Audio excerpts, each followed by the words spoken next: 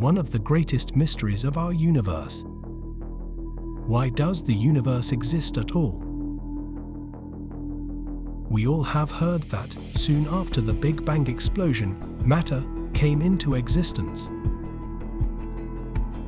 But the Big Bang model doesn't clearly state, how did something come out of nothing?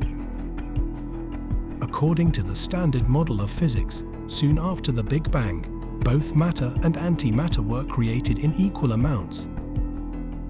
But the problem is that if it's true, then matter and antimatter should have cancelled each other, leaving nothing behind. This means in an ideal situation, our universe should never have come into existence, and we should not be here to talk about it. If the standard model is correct, then there must be a reason why matter won over antimatter. To answer this question, scientists at the European Organization for Nuclear Research, CERN, decided to study antimatter.